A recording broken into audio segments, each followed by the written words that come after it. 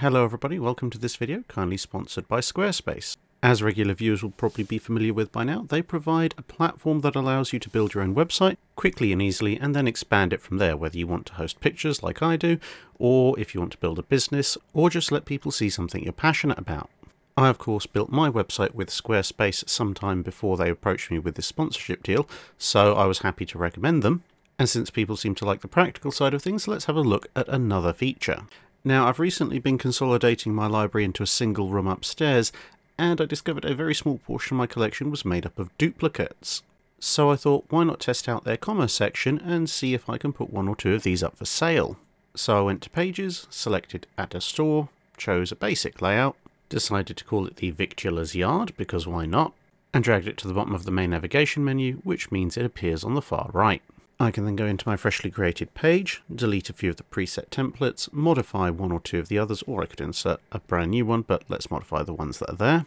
So edit, and then let's remove the default image, and add the correct image and a bit of flavor text. Then it's over to choosing the price, and unfortunately I don't have infinite copies of the Kaiser's Cruisers, so I have to switch that off and then set that to 1. Then realise I should probably also change the preview image. Repeat the entire exercise for the second entry, which is a book on French destroyers.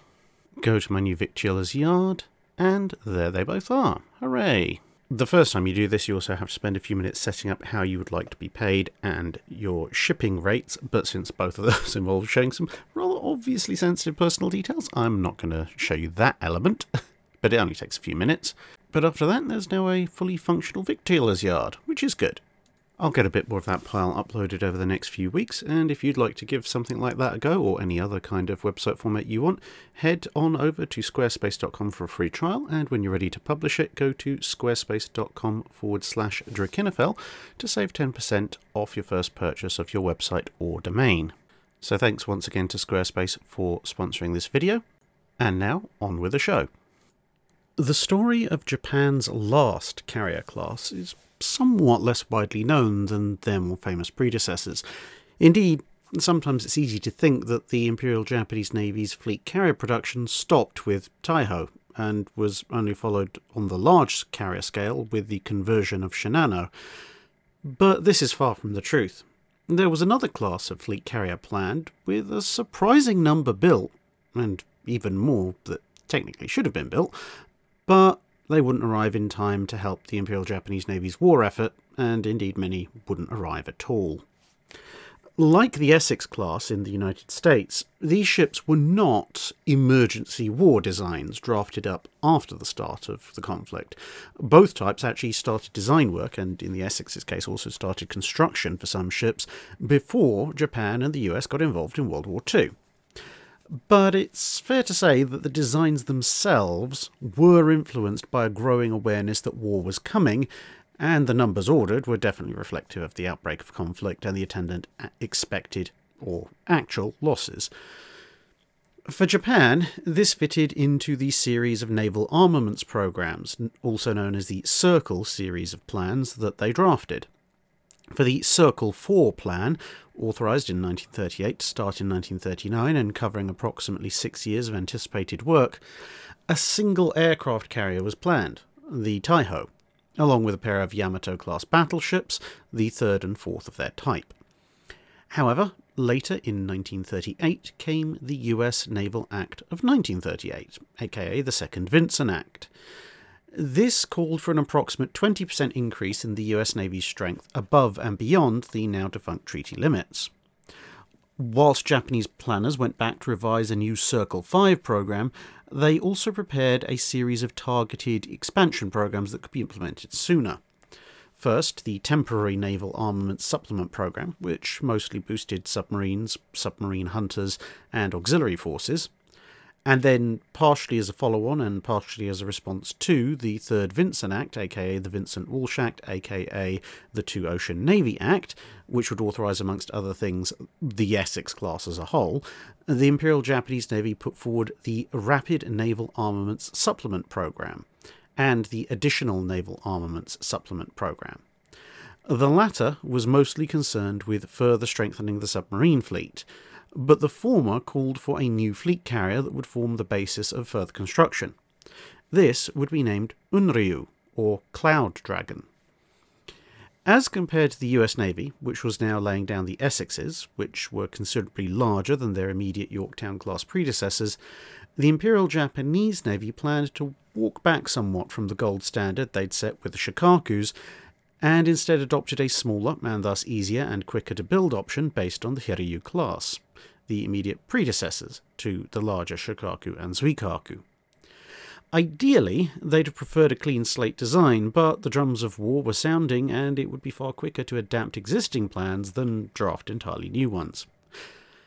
Not everybody was happy about this, though. The aviation department of the Japanese Navy were concerned that since the basic design was now almost a decade old and had been a little bit small at the time, and it had proven a bit more complicated to build than they'd anticipated, and frankly speaking, it definitely wasn't all that large now, there could be complications when it came to operating newer, larger and heavier aircraft that were potentially about to enter service. They insisted that plans for a newer and better ship should continue. But whilst work on that design would progress in the background, it was decided to continue with the development of the Unryu on the grounds that it wasn't really going to detract from any future larger vessel, which was in any case some years from keel laying, and in the interim it would be better to have additional flight decks, even if somewhat smaller than ideal, than not have any at all. This was followed by the completion of the Circle 5 plan, which called for, in its original form, in capital ship terms, a revised Yamato-class design, 2 super Yamatos, and 2 or 3 new armoured flight deck supercarriers derived from the Taiho design. The Hakuryu in World of Warships is roughly based on this concept. But this latter ambition was altered to a single large armoured vessel and 2 medium-sized ships, near enough certainly Unryu class or similar. But this whole plan was in turn thrown into chaos by the Battle of Midway, which of course had crippled the Japanese Navy's carrier groups via the loss of over half the existing carrier fleet strength in a single day. This would in turn lead to the revised Circle 5 plan, which eliminated the battleships altogether, as well as the big carrier, instead calling at first for 5 Kai Taiho, or revised Taiho design carriers, plus a total of 4 additional Unryu class. And soon enough the Kai Taihos were eliminated in favour of simply extending the Unryu design run, with a total, including Unryu herself, of 16 such vessels being called for.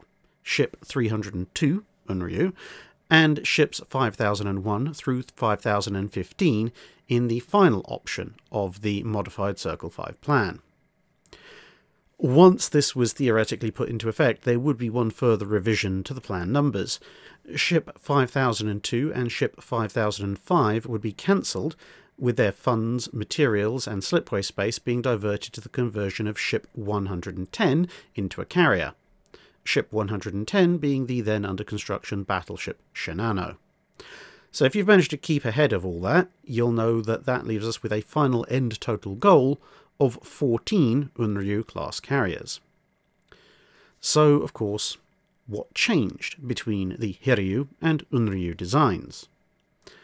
The first and most obvious difference was placing the island on the starboard side. Hiryu and Soryu had been built with port and starboard islands respectively, but experience had shown that the starboard alignment was preferred.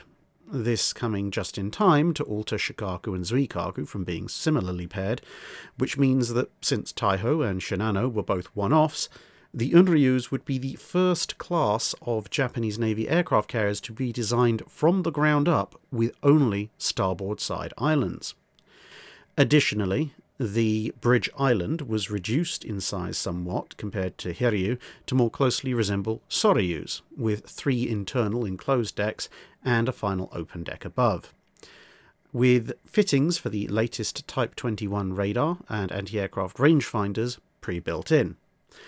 But the total island superstructure was bulkier than the base design, despite being slightly shorter, in part to accommodate the new radar, but also to support a number of light anti-aircraft guns, to incorporate bullet and splinter-proof armour plate, and additional working areas for the ship's captain, possibly an admiral, and their respective staffs.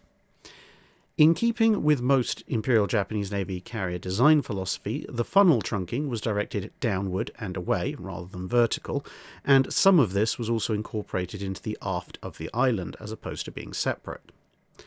The rudder of Hiryu, which had made the ship just a little bit unwieldy, was also replaced with a design adapted from Soryu, which made the ships a bit more agile, a feature that, even in 1942, was becoming readily apparent that carriers needed.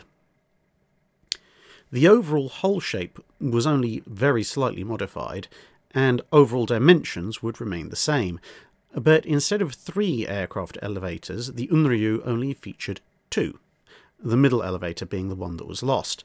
But the remaining 2 were made larger to accommodate newer aircraft, and some of the total cycle rate that was lost was made up for with the new elevators being a bit faster to go up and down than the older types.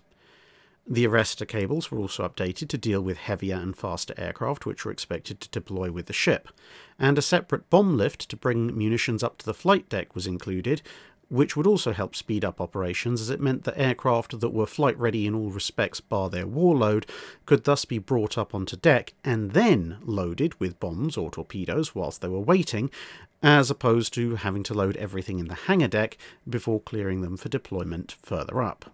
The ship's design would be continually modified whilst under construction, and one of the major changes incorporated in light of experience from the Battle of Midway was the installation of a foam-based extinguisher system designed to coat the entire hangar with chemically treated flame-retardant water-based foam in the event of a fire. Other anti-fire measures included setting the aviation fuel tanks in concrete to try and prevent leakage from shock damage, removing flammable materials such as wood and lino, and where equipment incorporated these or other dangerous materials, the equipment was replaced wherever possible by versions that used inert materials. Better ventilation to remove any vaporized fuel and poisonous fumes was also installed. The foam-based extinguisher system was quite important because not only would it do a slightly better job of damping down the kind of fires you'd find in an aircraft carrier's hangar than the previous CO2 system would have done, it was also a type of fire extinguisher that the damage control crews could work through and around, as opposed to the CO2 system, which required you to either have a rebreather or be very, very good at holding your breath. Passive defence against the other major threat to carriers, the torpedo, was also increased with a bulked-up set of anti-torpedo bulkheads. Armour, on the other hand, was significantly less than pre-war carrier designs.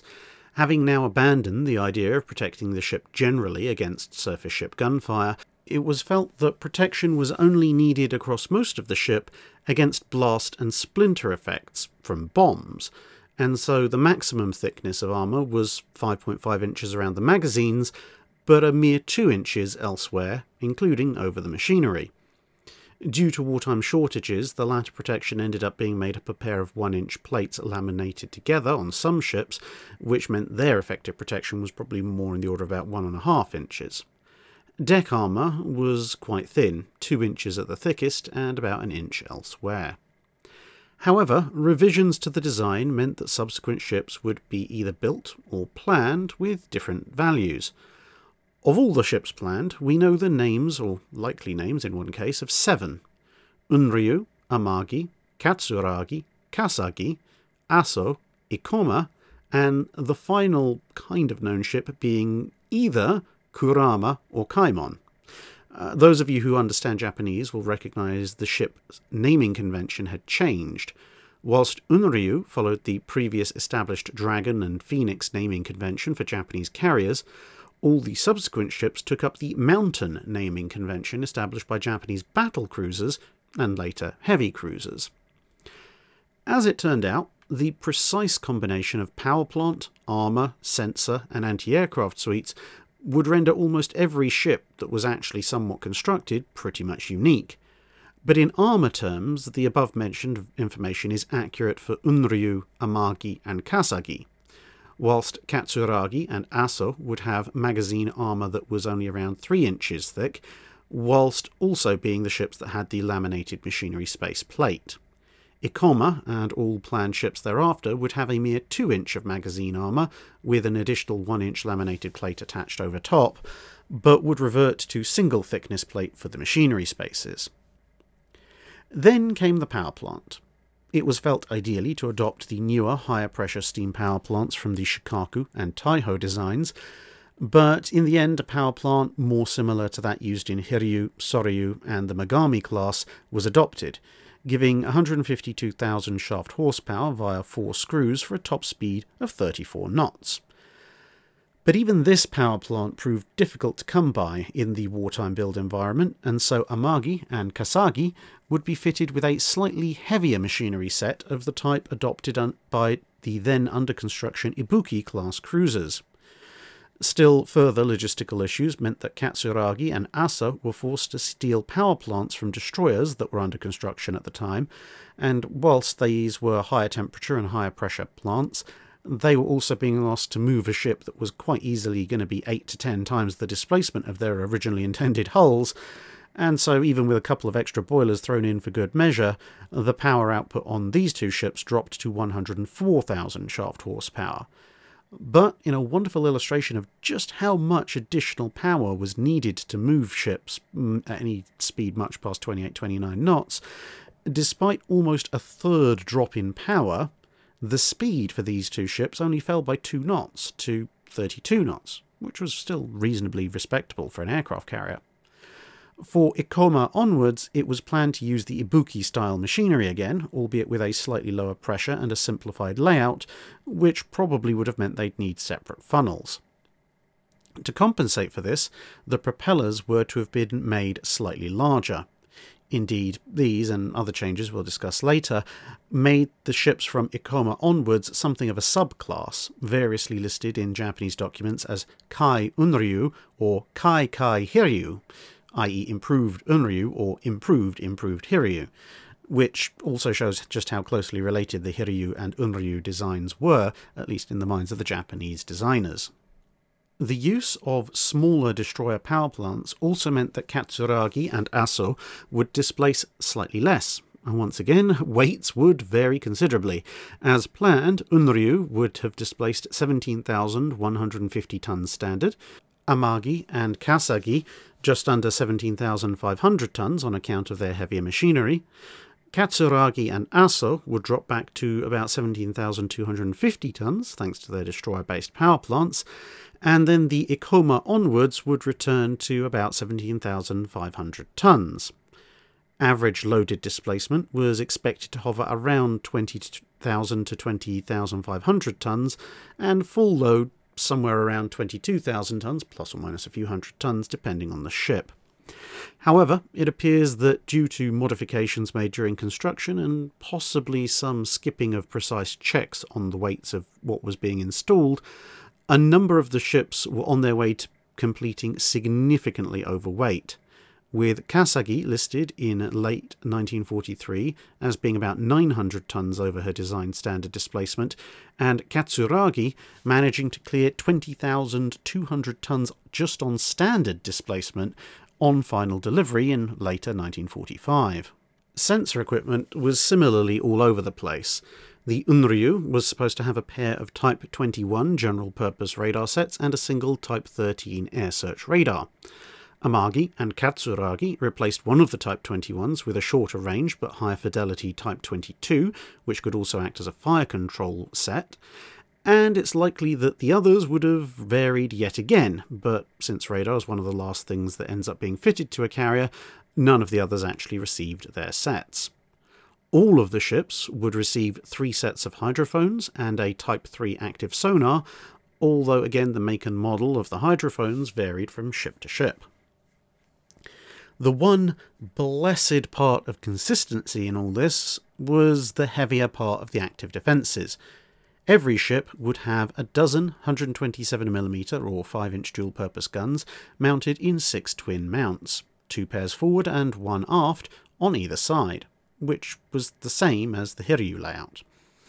Based largely on the principle of throw enough at the wall and some will stick, the number of Type 96 25mm guns was increased constantly.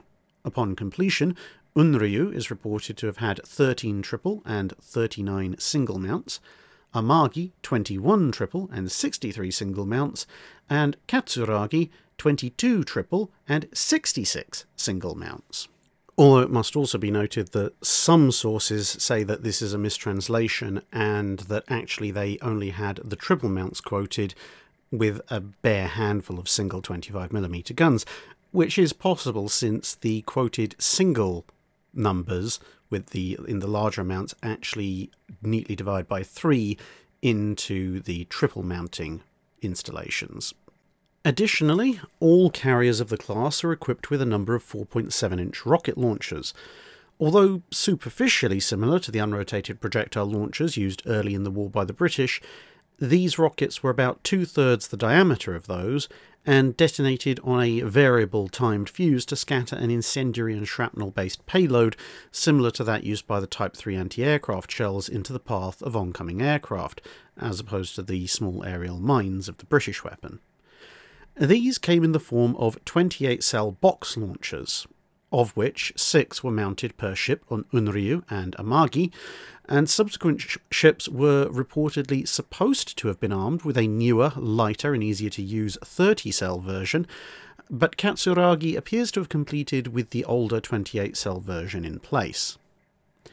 Reflecting just how desperate things were becoming, there were also depth charge rails and a small supply of depth charges provided to the carrier, just in case it was forced to defend itself from submarines at a point-blank range.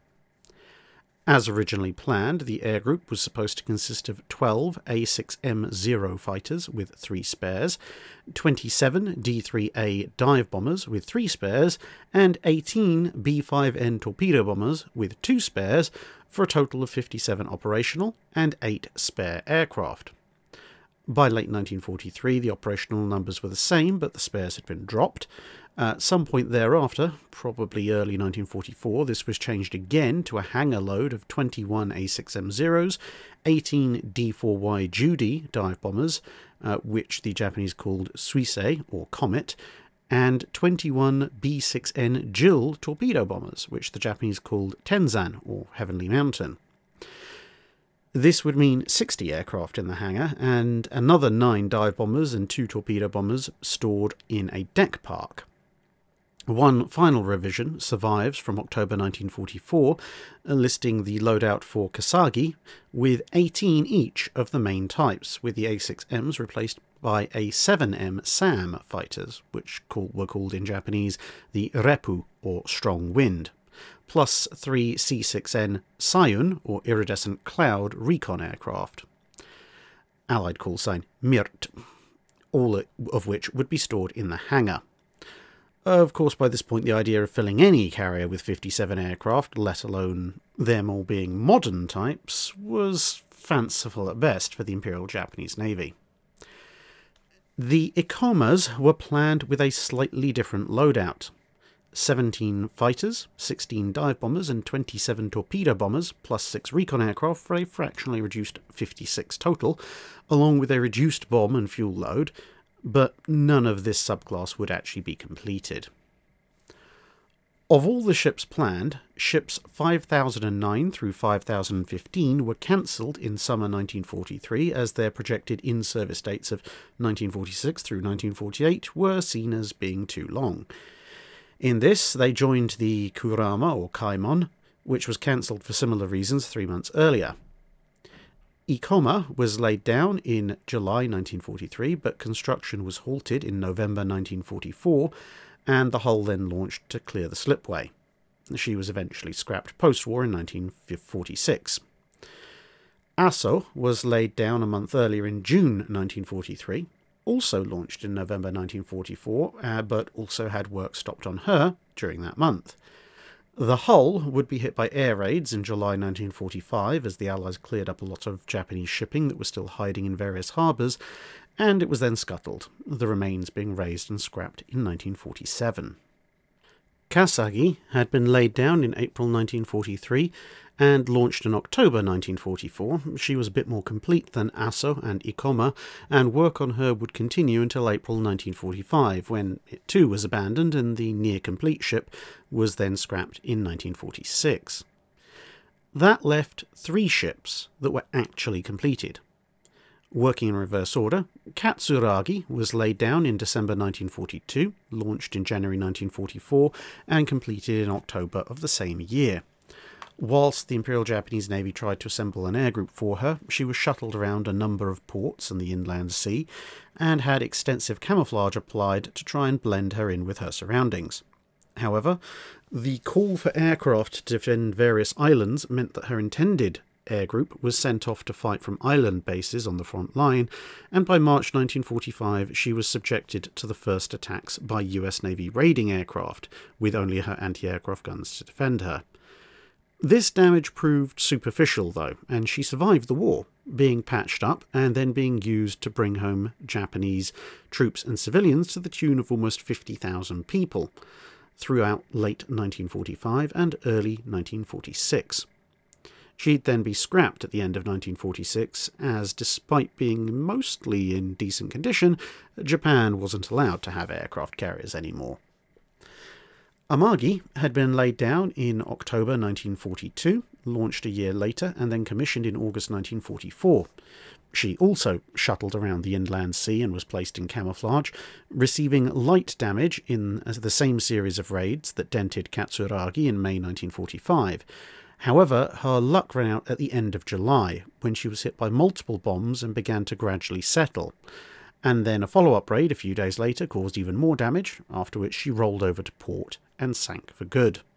She was still there in 1946, when she was partially scrapped in place when it was found almost impossible to patch all the holes, and then once the worst parts of the ship had been scrapped, the remains were refloated and then carted off for scrapping in a slightly drier environment. Unryu herself had the shortest, but the most exciting life. She was laid down in August 1942, launched in September 1943, and commissioned in August 1944, only 4 days before Amagi. She'd already seen some interesting occurrences when the Yokosuka Air Corps had test-launched an Aichi B-7A Grace multi-role attack aircraft, called Ryusei in Japanese, which is sometimes translated to Shooting Star, or alternatively Meteor. The name was appropriate enough in this case, because the large aircraft, which was significantly heavier, longer and wider than a D-4Y torpedo bomber, needed rockets attached to it in order to clear the deck of Unryu with a full warload. The aircraft was an oddly terrifying product of the Japanese aircraft factories. It was only a little smaller than the rather chunky Avenger, and it could carry a torpedo, it could work as a dive bomber, and it could actually outfight some models of the A6M0. Luckily, nature abhors a show-off, and an earthquake levelled the factory before too many of them could have been built. The ship was then hurriedly prepared to counter US raids on Iwo Jima, but that operation was called off, and so she spent the rest of August and September working up in relatively safe waters. At the start of October, with both Amagi and Katsuragi also commissioned, they were officially incorporated as the 1st Carrier Division, albeit without a single aircraft between them. Then, later that month, almost all the other Japanese carriers went and got themselves sunk at the Battle of Cape Engano, distracting Halsey from Kurita's abortive attack on the US landing forces in Leyte Gulf. As with her sisters, the Air Corps that was supposed to supply the aircraft to the carriers had been diverted to land-based duties, and so the carriers Ryuho and Junyo were added to the formation, with presumably the crew asked to run around on the flight deck making little meow noises to keep up appearances. It was envisaged that the force would now be employed in a new manner.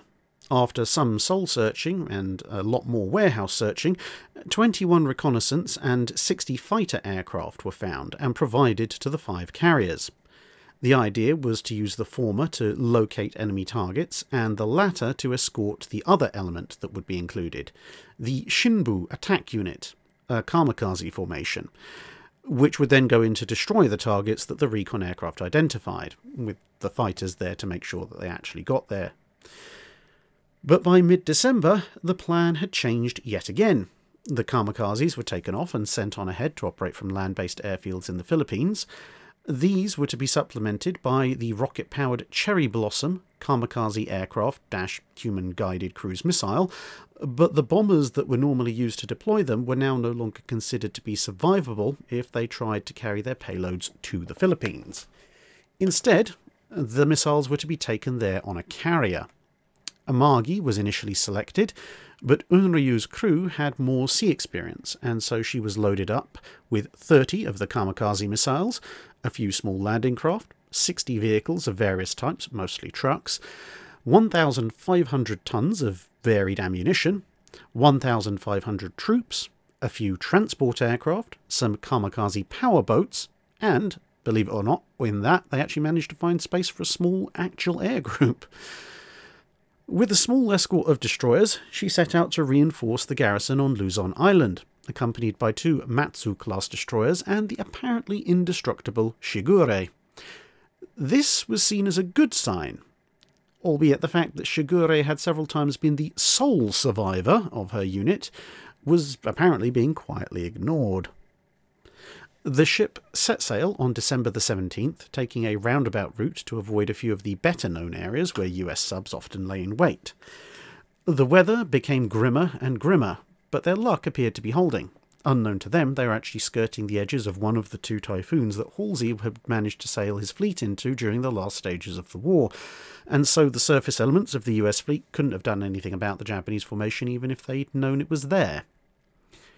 Changing course a couple of times to avoid the odd mine that was spotted floating ahead, the carrier and its escorts tried to make some sense of the noisy seas, whilst the calming water did at least allow for aircraft to be dispatched.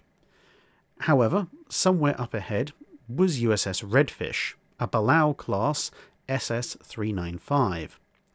Signals intelligence had been passed on that told it to expect an enemy task force, and this was confirmed when she was soon attacked by a Japanese patrol aircraft, of a type that could only have come from a carrier. Dodging that assault, and then heading after the carrier whose mast they'd spotted on the horizon, Commander McGregor, the captain of the Redfish, enjoyed a brilliant stroke of luck. The Japanese formation was zigzagging to try and avoid submarines and long-range torpedo shots, but their latest turn brought them straight towards him, almost perfectly aligned for a shot. Indeed, the Redfish's logs indicate that Commander McGregor had to make barely a single course change, just coast in and wait for the stars to align. At short range, he dispatched a spread of torpedoes. Unryu had actually detected the sub on its sonar and hydrophone array a couple of minutes earlier, but in that short amount of time hadn't been able to vector in either aircraft or destroyers to investigate when the noise of a point-blank torpedo launch was heard. To his credit, Captain Kaname immediately put the ship into a hard turn, and he managed to dodge almost every one of the incoming weapons. Almost. 3 torpedoes went merrily sailing past the bow, but torpedo number 4 struck the ship right underneath the island, possibly the single worst place for such an impact, as flooding and fire crippled 2 of the boiler rooms as well as one of the generator rooms, whilst the blast also set fire to some of the cargo, which, as you can probably guess from the list, was rather more flammable than usual. Steam pipes burst and the carrier coasted to a halt, completely out of power. It was crippled, but it wasn't actually in danger of sinking. The torpedo protection systems had done their job. Redfish itself was now under attack, both by the carrier's own guns, which had spotted the periscope just before the ship was hit, although that was less of a risk now that with the power out, very few of the guns could actually move, but there was also a destroyer closing rapidly aft. The sub fired its aft torpedoes, but the destroyer had anticipated the move and dodged them all. The Redfish was now left without any torpedoes in the tubes and a lot of very angry Japanese sailors nearby.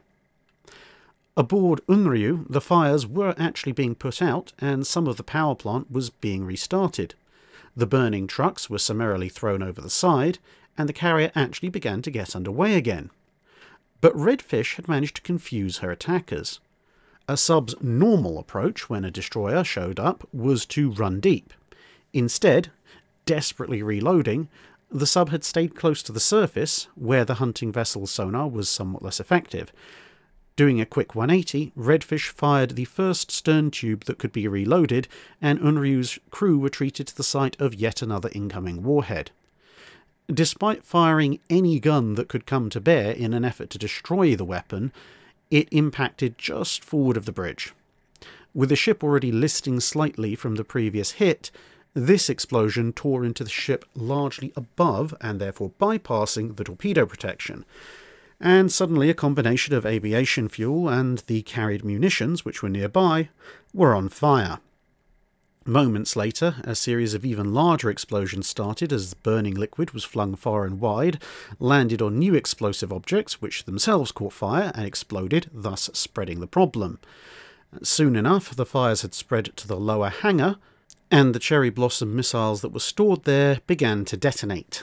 Each one carried a 2,600-pound warhead designed to cripple the carrier, and it turned out they were very effective at doing that. It just so happened the carrier that they were in the process of crippling was their own, and needless to say, after the 52,000 pounds of explosive present had detonated, the other 10 missiles were stored elsewhere, for those of you who can do quick maths, and the explosion also setting off a number of other parts of the cargo, there was understandably not all that much left of the entire bow, and the ship began to rapidly sink, taking all but 145 of the approximately 3,000 men on board with her, roughly being split 50-50 between the crew and the passengers. This made it the single highest casualty sinking of an aircraft carrier thus far in history. Redfish faced a vicious counterattack, but although forced to dive so deep she actually hit the seabed, and then depth charged so hard that her pressure hull cracked, water flooded in from numerous leaks, the sonar was destroyed, the steering jammed, and, to top it all off, a torpedo activated in its tube, she somehow conspired to survive and limp back into port, whereupon, rather understandably, she was immediately sent home for extensive repairs. Up on the surface, Shigure's steering failed, and she was forced to make for home, upon which her blessing-curse struck again. The other two destroyers continued on south, and were soon thereafter destroyed by US Navy aircraft and destroyers in what turned out to be the last US Navy versus Imperial Japanese Navy surface action of the war. Once more, Shigure lived, as the sole survivor of her entire unit. With the rapid loss of Shinano and Unryu in quick succession, the Japanese Carrier Aviation Corps was wholly abandoned by the Japanese Navy, and all the remaining pilots and aircraft were sent to operate from land bases. That's it for this video. Thanks for watching. If you have a comment or suggestion for a ship to review, let us know in the comments below. Don't forget to comment on the pinned post for dry dock questions.